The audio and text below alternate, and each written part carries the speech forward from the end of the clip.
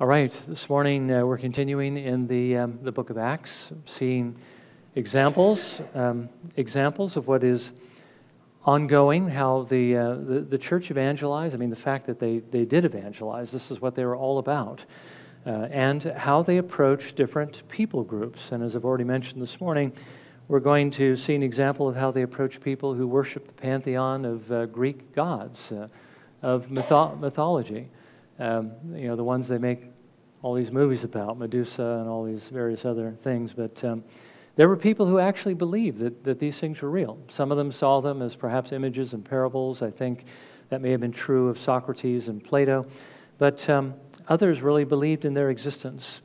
But they are false gods, they are idols. And again, this is a warning against idolatry, and the gospel calls us to turn away from all idolatry to the true God. But let me go ahead and read the text. We're going to look at verses 8 through 18.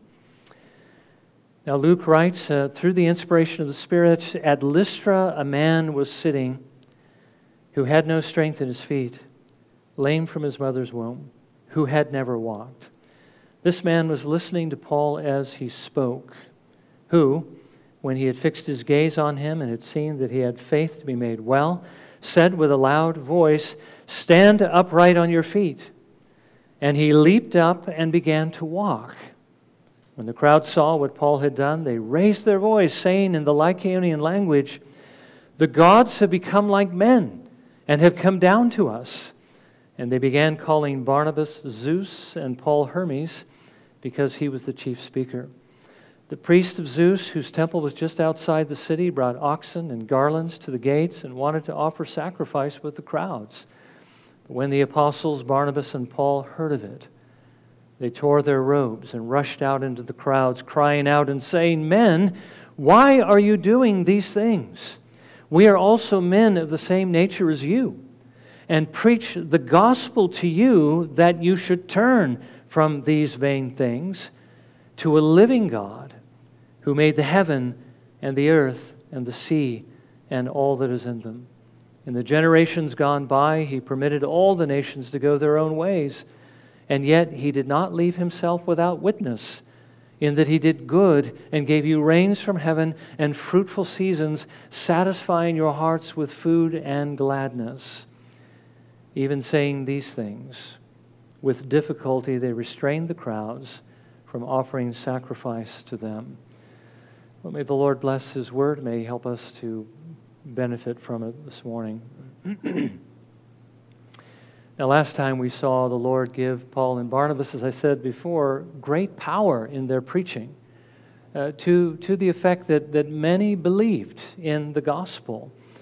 Now, I just say this again because I want to keep this in our minds. We know that in evangelism, the Lord is the one who makes all the difference. That's what we just sang about in How Sweet and Awesome is the Place. You know, God is the one who gives the gift of the new birth and of the Holy Spirit that makes us alive. He's the one who awakens us to our need through the law, usually, through fear. And He is the one who, when He chooses and to whom He chooses, gives spiritual life. It's all in His hands. But we also saw that the one bringing the message is also a part of the equation. He is the one who gives power to the one who is evangelizing in order to arrest and focus the attention of the hearer so that they will pay attention to the message.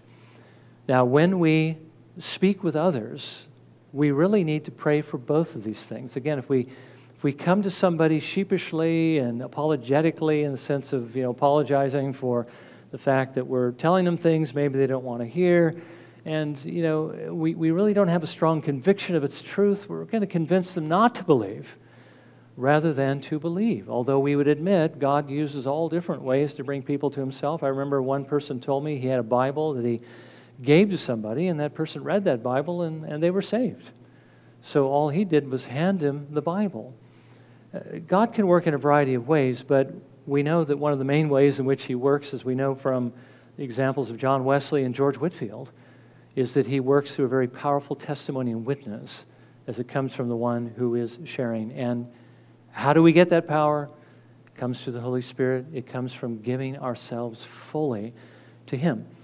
Now, we also saw the pushback that this brought from the Jews, that they not only pushed back themselves, but they tried to turn all the Gentiles, all the God-fearers, against the disciples or against the apostles as well.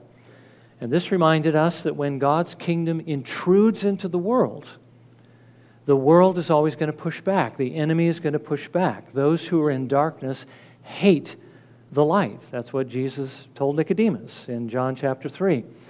And they will not come to the light because it exposes their sins. It makes them feel guilty. And the reason why they're trying to, take refuge in the darkness is so they don't have to face the light. So they hate it.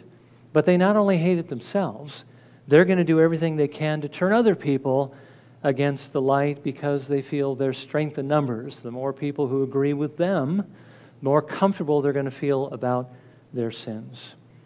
We saw Paul and Barnabas persist in spite of the opposition. They continued there for a long time because the Lord was continuing to work through them, proving His word through miracles. People were coming to Christ. People were being built up in Him. You're not going to leave while there's fruitfulness. We should never give up just because people oppose us or begin to maybe say nasty things about us or spread rumors.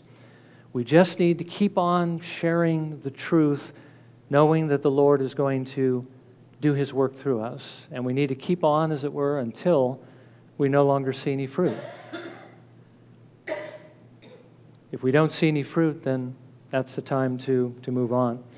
We saw that this interaction between the apostles and the Jews and the Gentiles ended with the whole city becoming divided, separated into two camps, some siding with the Jews that were opposed to the apostles and others with the apostles. And again, we understand that the gospel not only saves, the gospel also divides, doesn't it?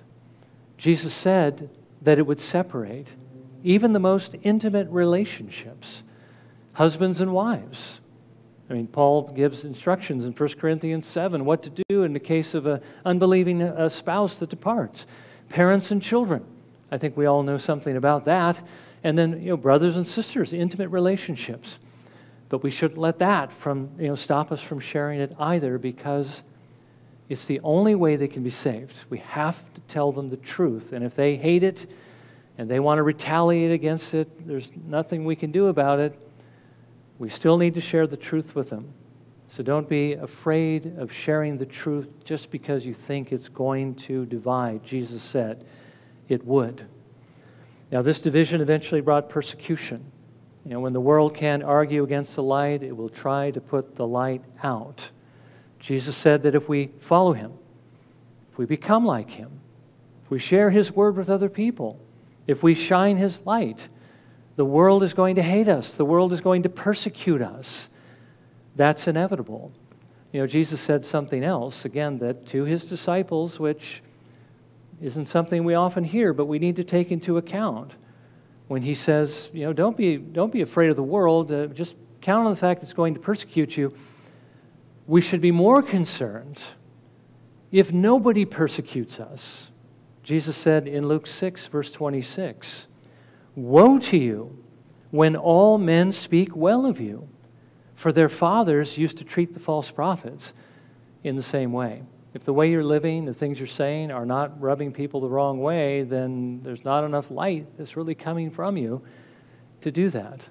If we get rankled by what we're hearing this morning, that's because the light is hitting us, and it's going to hit all of us in various ways. Our response should be, yes, the Word of God is right. And I need to take that into account. I need to change to become more like Jesus. Now, finally, we saw the apostles' perseverance, that they didn't give up just because there was rejection in these cities, but they went to other cities and continued to preach the gospel. Perseverance is the key to fruitfulness in God's kingdom. Jesus told His disciples when He sent them out to preach, if one town rejects you or if an individual refuses to listen to you, then you need to move on, because there are others who will listen. Now, this morning we see that Paul and Barnabas have moved on. We read about that in, I think it was verses 6 and 7. And now we see them in Lystra. Since the Jews rejected the gospel, they turn now to the Gentiles. And again, that's their way of operation. Remember, to the Jew first, then when the Jew rejects, they go to the Gentiles. And here we get a glimpse into how they evangelized them. We actually get a little bit of the content this time of what they were saying. And we see that they were appealing to prove that God exists. They appeal to natural revelation, not to the Scriptures so much, even though the Scripture tells us about natural revelation, but to that revelation itself, to the God who created all that we see. Now, we read in verses 8 through 10 that when they arrived in Lystra, they immediately went to work. While they were preaching, there was a man who was listening to them who had never walked. Now, Luke draws our attention to this man. I think it's because, having been in this condition since he was born, we know from the Jewish culture as well, his livelihood must have been begging alms for a living. And he had been doing this for some time because he was lame from birth. He had never walked. Most people then would know him, and they would know about his situation. So here we have a likely candidate to receive a miracle, at least from the Lord's perspective, because he had high visibility. People would notice a change in this man, who had been sitting there for so many years. When the Lord did miracles, he typically did not do them in a corner just to benefit one individual, but he did them publicly so that everyone would see them, so that they would pay attention to what was being said, so that they might believe. Now, Paul noticed this man listening, and he noticed that he had faith to be healed. Okay, it's probably not some halo over his head or some sort of a tongue of fire or some other kind of visible manifestation. He probably saw in the man's face a certain sense of hopefulness and expectancy, perhaps in his eyes, perhaps in his countenance. But seeing that this man had this expectancy and hopefulness, he called out to him in a loud voice so that everybody would know that what was about to happen to him was connected with their message. He said, "Stand upright on your feet." He issued a command with the kind of faith that we see in the Lord Jesus Christ. I mean, when Jesus issued a command like that, he expected that command to be obeyed. He expected that God would give the ability and the power to obey it. And the man obeyed. He believed. He believed the Lord would give him the strength to do this, and he leaped up and began to walk. By the way, there's an important lesson in how this man received this miracle, because it's essentially the way we receive anything from the Lord. The Lord is not going to give us what we need by way of strength to do what he commands unless we begin to do what he commands. I hope you can see the distinction there. Sometimes we just sit and we pray and we wait for the Lord to give us that strength and that courage and that power to act, when the Lord wants us to act first. And then he will give us that strength. That's what we need to do. Step out first. Trust that the Lord is going to help us before he actually does help us. This is how he teaches us to trust in him. I mean, it doesn't take any trust to minister in strength and courage. It takes trust to minister in fear. I mean, courage, it's been said, nobody really has courage unless they have fear. Courage is basically surmounting the fear, overcoming that fear, and doing what it is we need to do. You need courage to do that. You don't need courage to do something you're not afraid of, in other words. But we need to trust the Lord that he's going to give us that strength and step out and do what he calls us to do. And then we will experience it. That is, in fact, how it works. So we need to take that into account. Now, I want us to notice a couple of things here from this interaction first. That whether the audience was Jewish or Greek, the Lord was empowering his messengers to perform miracles to confirm that their message was from him. I think that's a very important element of apologetics, okay? Miracle. This is how God shows who his messengers actually are. This was not something only for the Jews, it was for every audience. And I want us to notice, secondly, that from an apologetic perspective, there's a huge difference between seeing a miracle and reading about the miracle in the Bible. I think anybody who saw this miracle would be hard-pressed to deny that God exists. They saw it with their own eyes. A man who had been lame from birth suddenly leaping up and running around. It was very, very convincing. And that's the reason why the Lord gave his apostles the power to do them. Now, more is needed than just a miracle. They also need to listen to the gospel. The Spirit of God needs to work to give them the faith to believe, but this is how they get attention. But, on the other hand, many people can read the Bible where these miracles are recorded and still deny that God exists. Okay? You see it, it's immediately obvious. If you read about it, it's not quite so obvious. As a matter of fact, R.C. has told us that many reject the Bible because it records miracles. Remember, if you have a presupposition that God doesn't exist, then how are you going to accept the fact that here's a book that records miracles that only God could do? They're going to think it's merely a myth. And that's why we need to make sure that we start with God's existence before we try to prove that the Bible is His Word. If God exists, miracles are possible. They're not only possible, they actually did take place.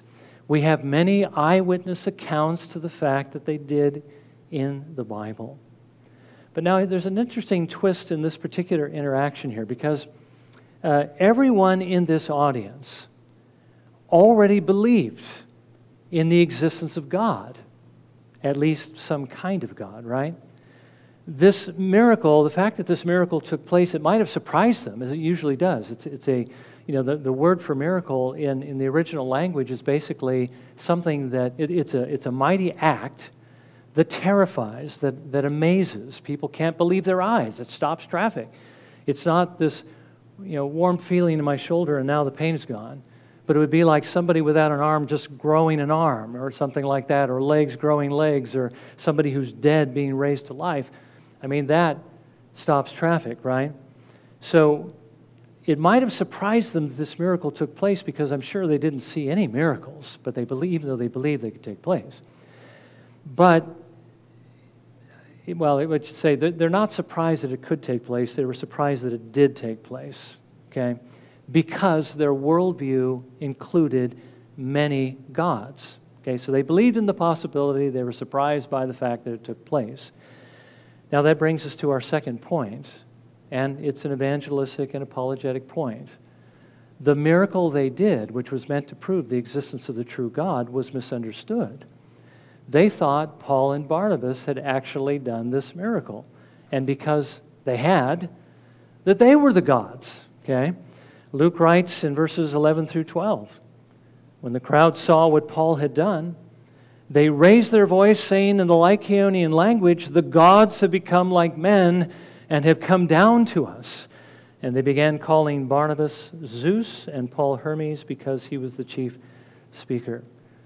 Now, I'm sure most of us have either read some mythology or seen some movie based on mythology. We know that Zeus, according to Greek mythology, was the king of the gods. He was the one who was in charge. The capricious, basically sex-driven character. I mean, the guy is totally immoral. He stands ready with his lightning bolt to shoot down anyone that opposes him.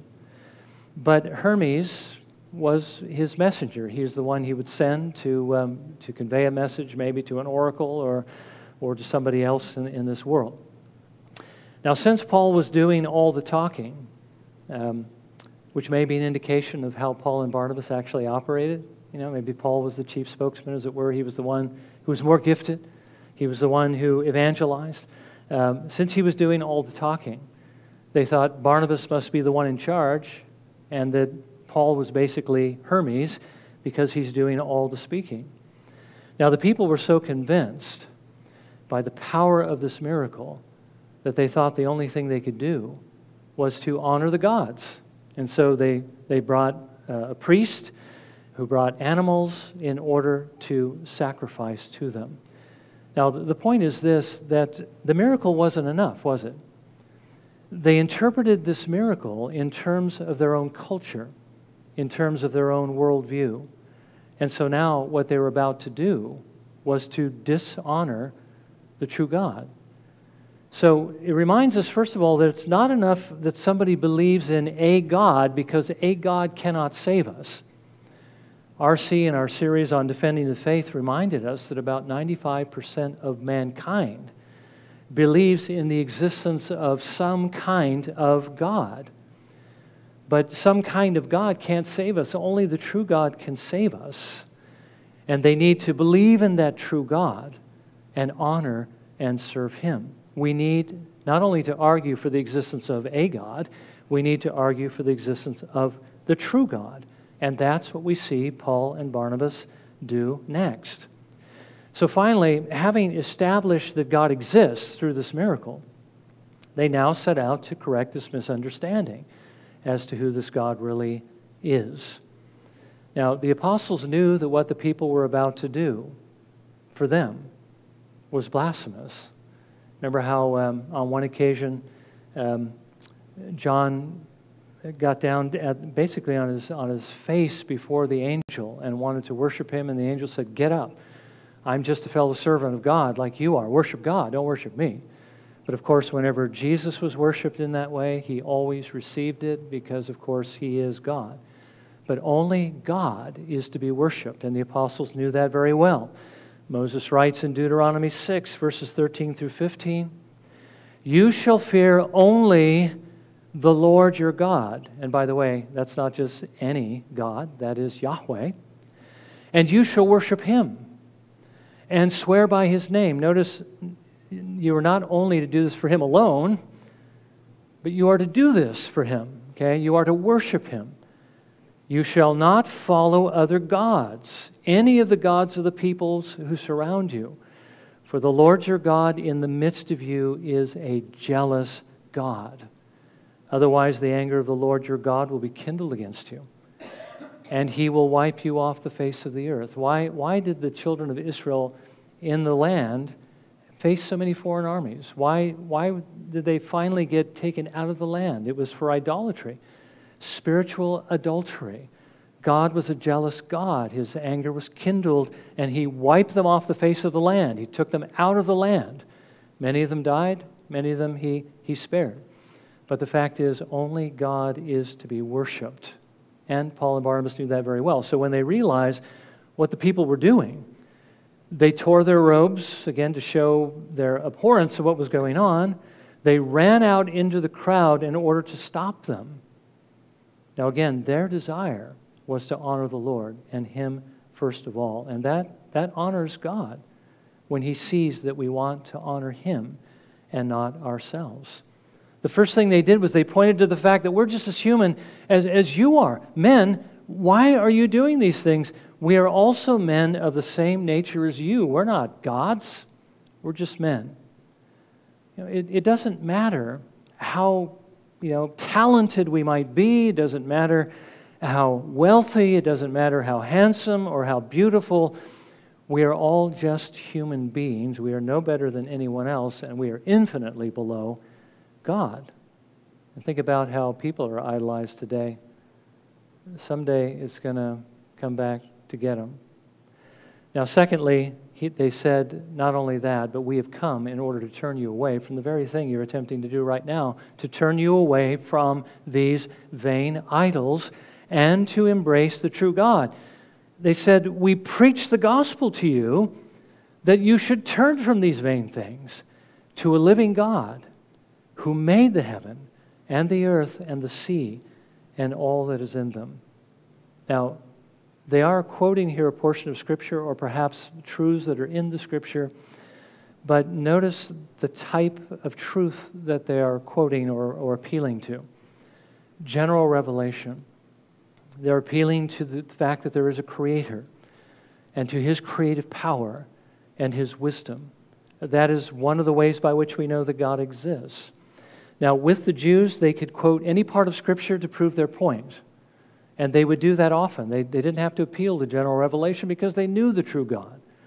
They had to appeal to the specific truths about Christ and what He came to do and who He was. But with the Gentiles, who did not respect the authority of Scripture, they had to appeal to the things in nature to support the fact that the Bible is in fact true, that their message is true, that the God who did this miracle is the true God, the God of creation. Now, there's a reason why they didn't already know that. Paul goes on to explain in verse 16, in the generations gone by, he permitted all the nations to go their own way. Basically, he permitted you to go in their own way, your own way. After the fall, God allowed the world to basically follow their own hearts, to remain in darkness, to remain in ignorance, even though he always kept a lamp burning. Okay, he first, of course, lit it with Adam and Eve, and then through the line of Seth, and then their whole line all the way through Noah, and then Shem to Abraham, and I think we're more familiar with that. But Abraham is in the line from Adam, we all are, but from Shem and from all these other descendants. And then, of course, Isaac and Jacob and the children of Israel.